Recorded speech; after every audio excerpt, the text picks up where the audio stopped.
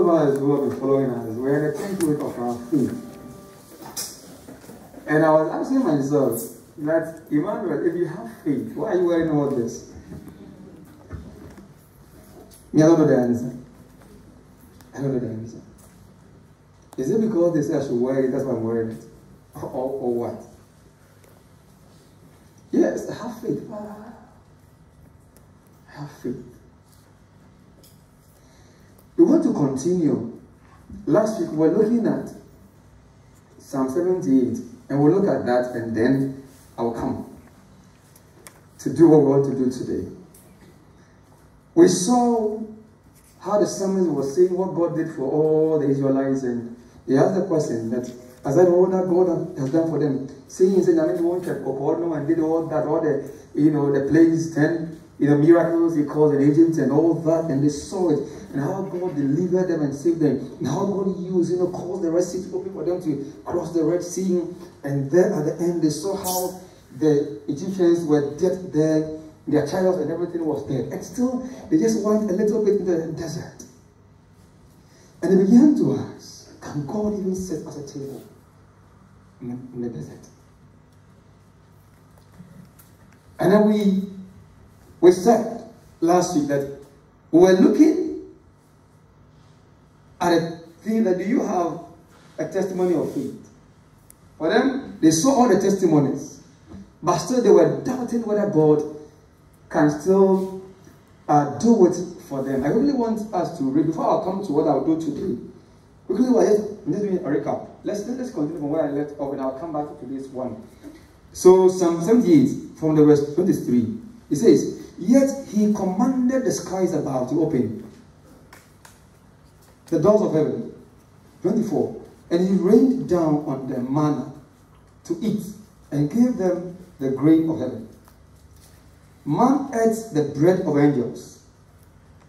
He sent them food in abundance. As I gave them water to drink, food came. Then he asked, then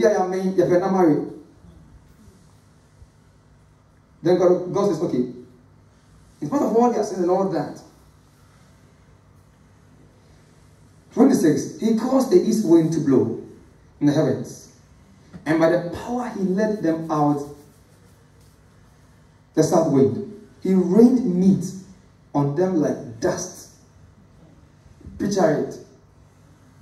In Shoreland now. So when I go to the seashore, I see the friend say, I'm gonna go on. So the dust, meat falling like that. Like I say now, if dust meat is falling upon us, where will we stand? Winged birds, like sand of the seas. Psalm 78. Where is Psalm 78? Are we there? Good. Psalm 78. So now I'm in the verse 27. I'll read that again. He rained meat on them like dust. Winged birds like the sand of the seas. 28. He let them fall in the midst of the camp, all around their dwellings. 29. And they ate and were well filled. Look at adjective. Well filled. For he gave them what they craved for. 30. But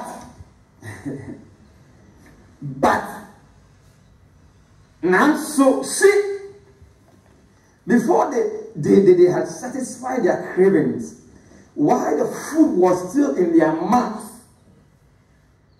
why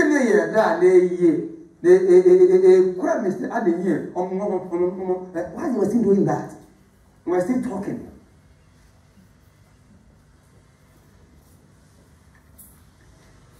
The anger of God rose up against them, and he killed the strongest of them, and let low the young men of Israel. Why would God do such a thing? And so this will link me to my today's theme. I'll come back to the Psalm 78. And so today's theme is having faith in God calls for righteous living. I repeat that. having faith in God calls for righteous living. And so I cannot say I have faith in God and I'll live anyhow. That's why my anchor text is 1 Thessalonians 4:7. 1 Thessalonians 4:7 says, "For God has not called us for impurity, but in holiness." In holiness. In holiness. In holiness. That's my anchor text. And so I was speaking to you on the theme, having faith in God calls for righteous living. And I told you my anchor text. And so my main focus is Genesis 17. Genesis 17. Take the Bibles to me there. Genesis 17. Having faith in God calls for righteous living. Genesis 17.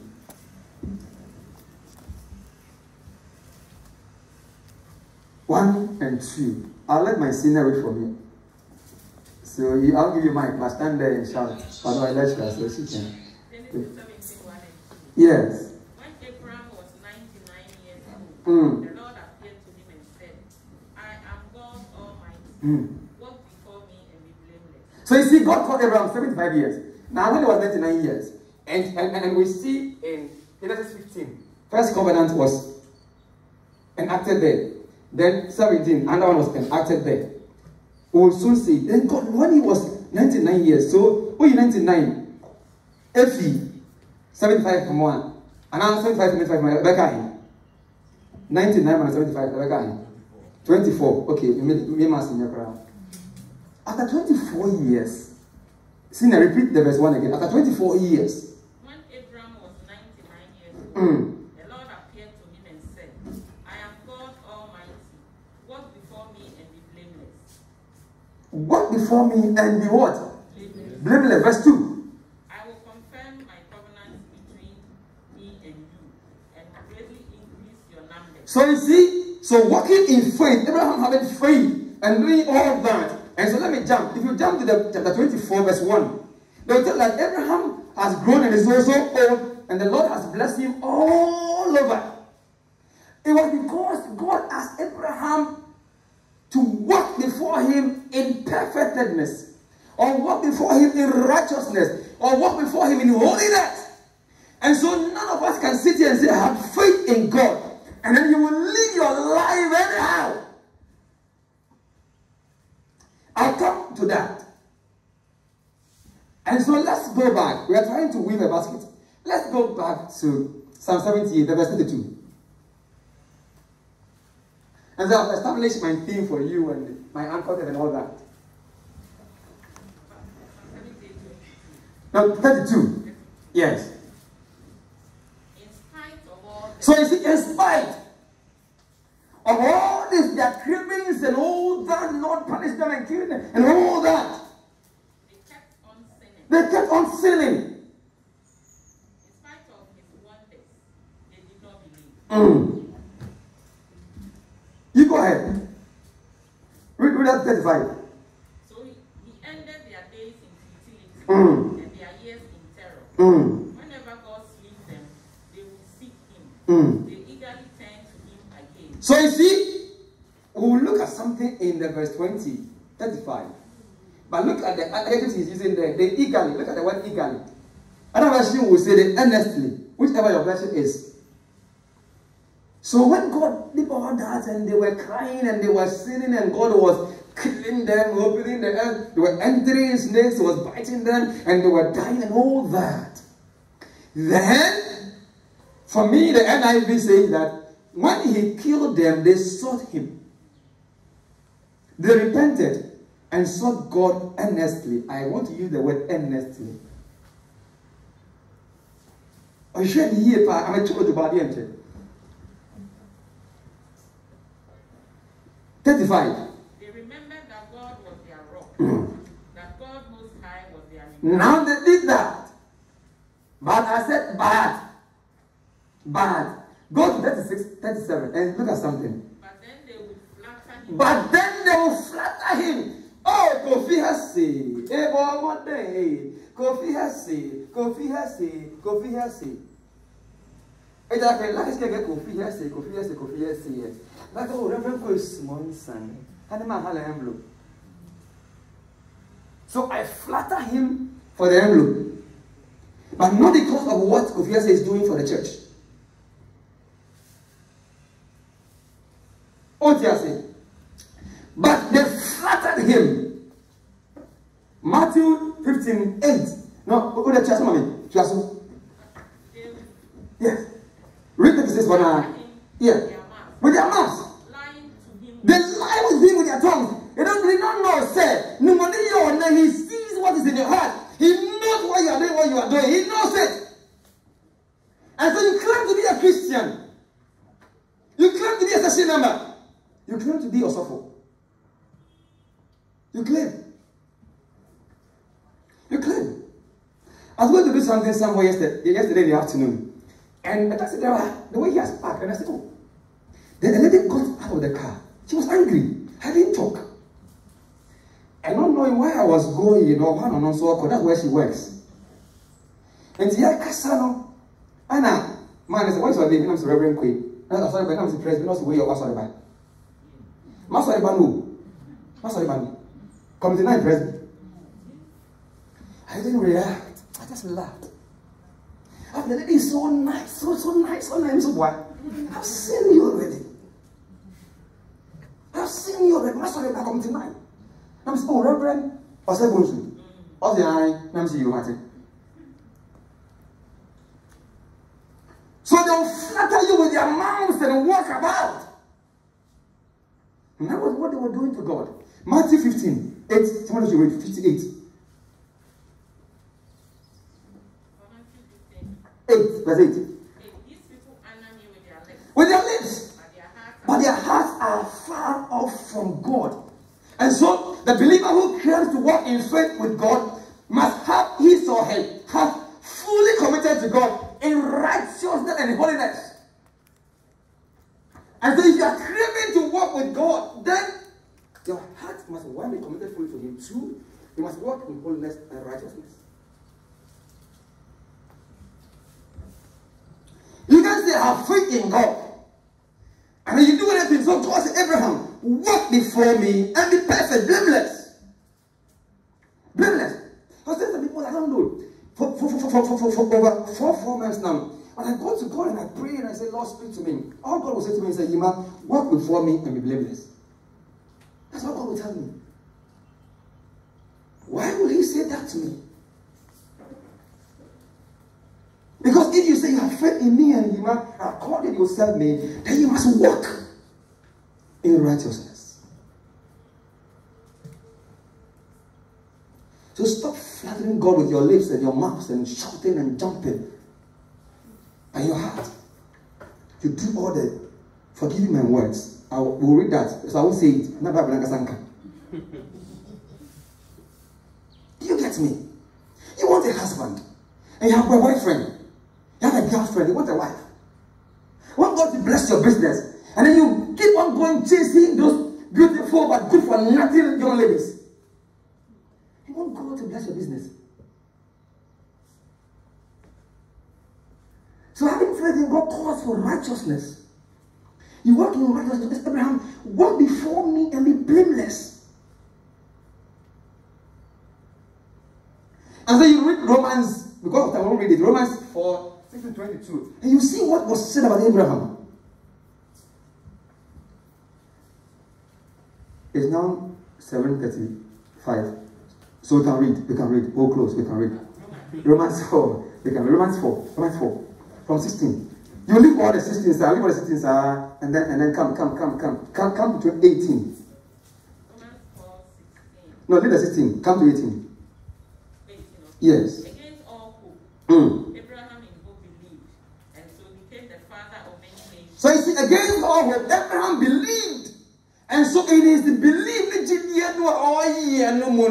Abraham still was, God said, walk before me. Even though you are believing in me, walk before me in holiness and righteousness. Against hope. And so when you read all his body, Bible says it's weak, Sarah's womb was gone. But he still believed against hope.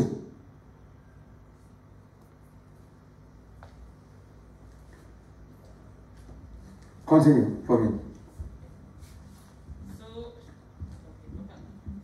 Okay. So became the father of many nations, just as it had been said to him. Okay. So shall your offspring be. 19. Without weakening in his faith. Without, you see, other friends say, believe against hope. Now another example has been used. Without weakening in his faith. He faced the fact that his body was as good as dead. Since he was about 100 years old. And that Sarah's womb was also dead. Okay. Continue. Yes, he did not waver through unbelief. He did not waver. That's another word that they have used. He did not waver against unbelief. Hey, what did he hear? But what did he say? Walk in holiness, walk in righteousness before me. Abraham, Nimu yense kron femomi. Minya in your ear. Walk in holiness and in righteousness. What is that? Have faith in God. But how are you living your life? Everybody knows. Forgive me to use my lay rep for the presbytery essay. Everybody knows essay. Before you were new, I was not going to because his name was all over. And so he has that name. So if essay has that name, and he has done all that, he himself, how will he see himself? As working before God, or because of the name? Yeah, so he can work anyhow. Is that the case?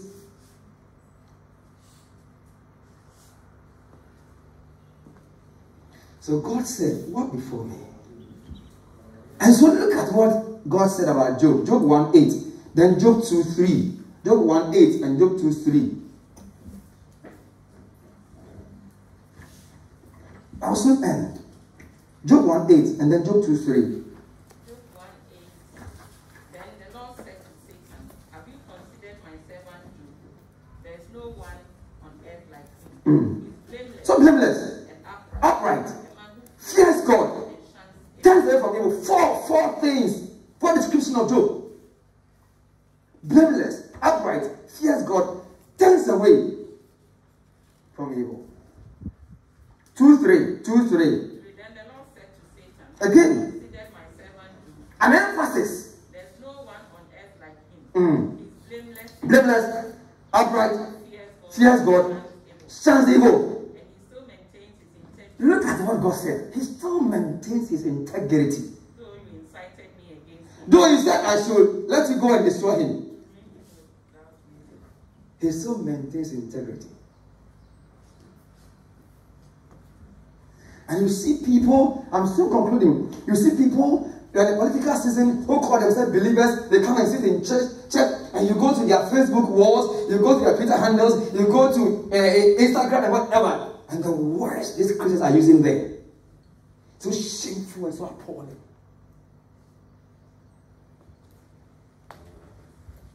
I pray no one in this church will do that. I pray so. Responding and insulting, doing all that on those handles or whatever you call it. What will it add to your Christianity? The party will applaud you. Why are they? Oh, that's the they applaud you. But whose name is going to the man? Whose name goes into the man? Who does the NDC MVP or the Jose Kofiasi? Whose name goes into the mat?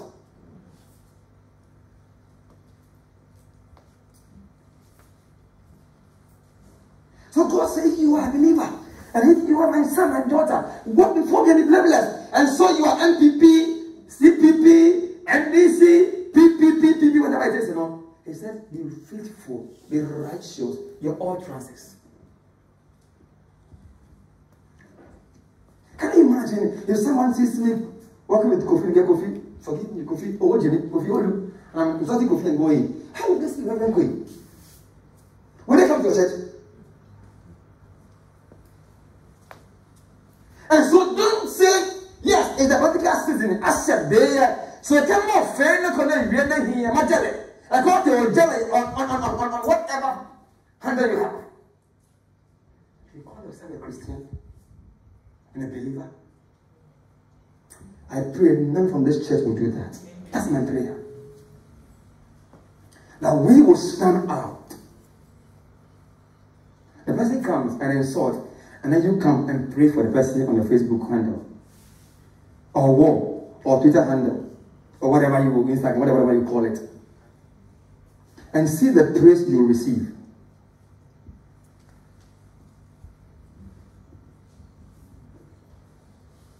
So I say, walk before me and be blameless.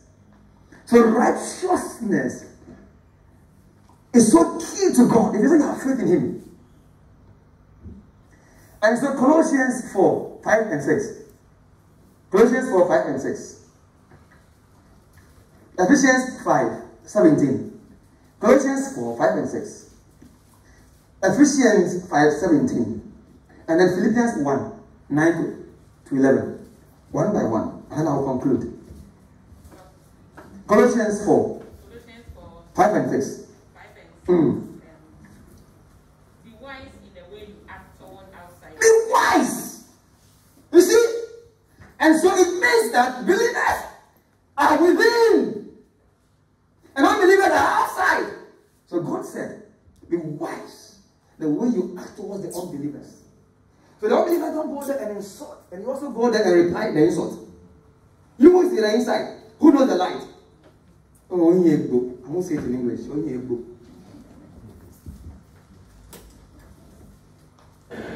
It's important. So be wise. Continue. Make the most of every opportunity. Good. 6. Let your conversation be always full of grace. Conversation. So, the NIV will say, your speech or whatever things. Be gracious. So that you may know how to. Go back. You left the word there. I like that word. Gracious and what? There's a word there. My means and pleasant. You take the seat again. And pleasant. Take the seat again. Let your speech at all times be gracious. Be gracious. And pleasant. Pleasant. Yeah, no. Seasoned with salt. That word. Now what you know? With salt. With salt. To keep, so the sun will keep your words.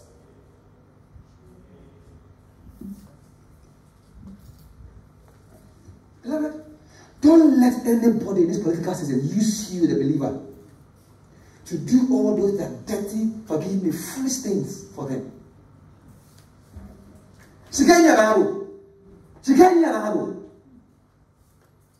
And you go and destroy your name. Bible says, a good name is better than riches. I prefer to that. They call me Reverend Quaye. When I come to 3 years, if I go to bar, if I go to bar, and to say, if I shika, if I near yes, if I feel it, let me come and live with my good name and go.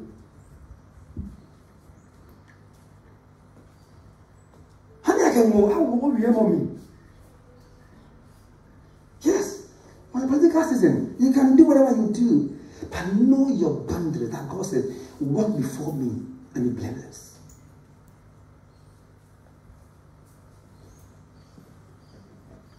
As I pray, and no one in this church will be used by anybody. Anybody.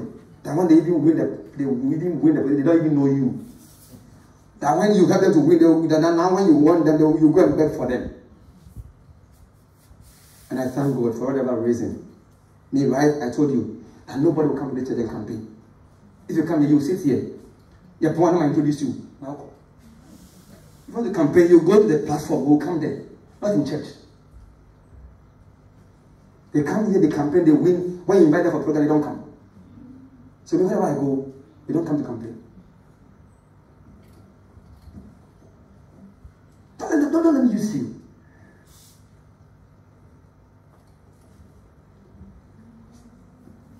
Ephesians 5:17, as I conclude my sermon.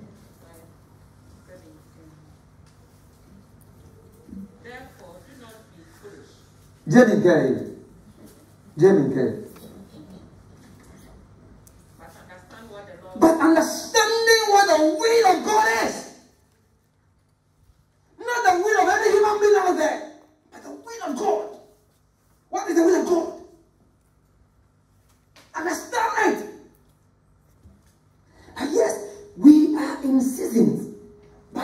question is, so what do I do? Understand the times. So Paul will conclude. Philippians 1, as I end from the verse 9, and I will end. 1:9, and this is my prayer. This is my prayer for you. This is the prayer of Reverend Quaye. This is the prayer of my senior. This is the prayer of session. This is the prayer of all of us for ourselves. That your love may abound one, more and more, and depth of insight. And I like the NIV. He says that he used two words, the key words are knowledge and discernment.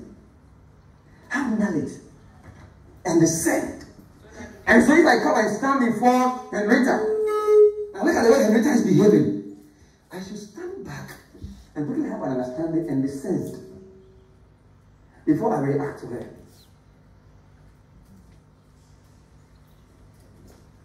Knowledge, discernment are key in these times.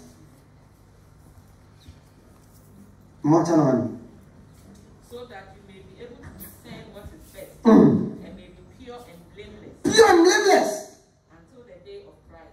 Remember, my little do you have NIV? What's NIV? The verse 10.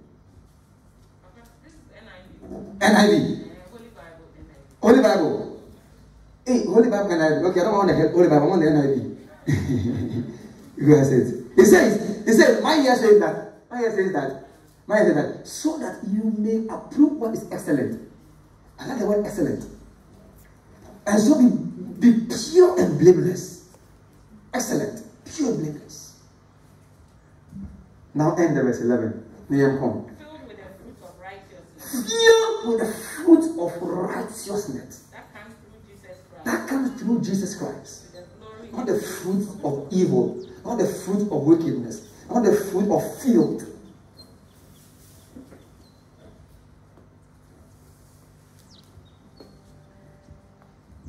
If you have faith in God, then He wants you to walk in righteousness and in holiness.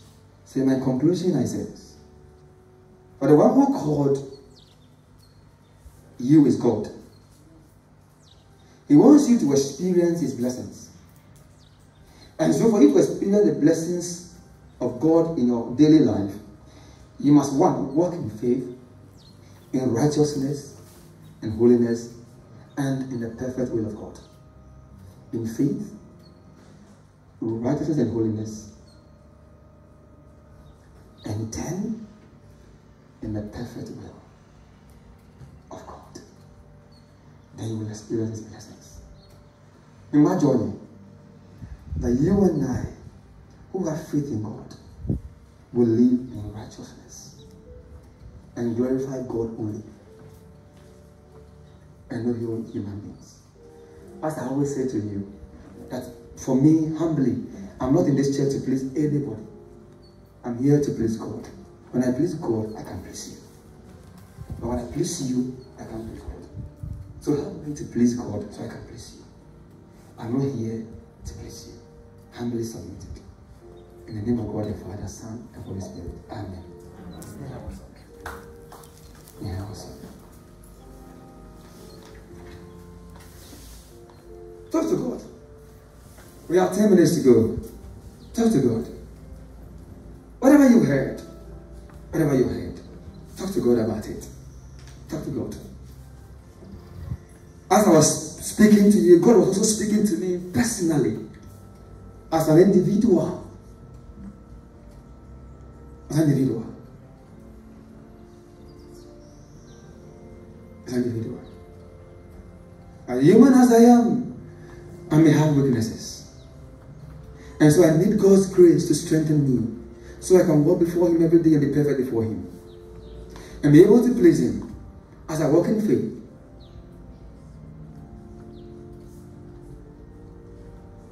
Pray to God to help you. We need that help. He said, Abraham, I called you when you were 75. Now you are 99. I'm repeating to you, I want to bless you. So walk before me and be blameless. Pray to God. Let's pray for this church, every member of this church, that you and I will walk in holiness. You and I walk in righteousness. As we expect God to bless us on a daily basis. Talk to God this morning. And we are still in COVID, so we are praying to God to grant us grace so that we live holiness. And so, Lord, we thank you for listening to us. In the name of God, the Father, Son, and the Holy Spirit. Amen.